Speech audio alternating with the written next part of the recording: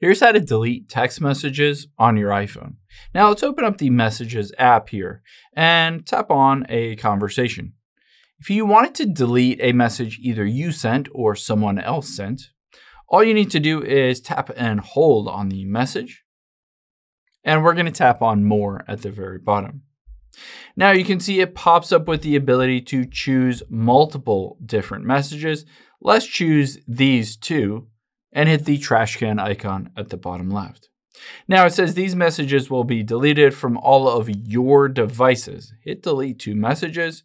Keep in mind this doesn't delete the messages on both sides. After that text has already been sent, it will still be on that other person's text message and it will just no longer be on yours.